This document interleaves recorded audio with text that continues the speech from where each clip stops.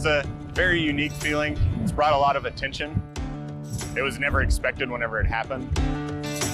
It's a good feeling that I was entrusted to be the one to do it. It was pretty cool to become the first enlisted sensor operator on the E3. The airborne sensor operator controls the IFF and the radar on the jet and is responsible for tracking and identification of aircraft in an AOR.